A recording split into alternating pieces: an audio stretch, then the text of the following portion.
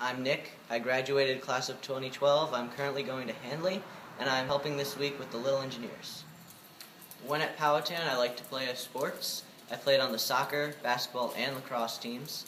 I enjoyed working together with my peers in the games.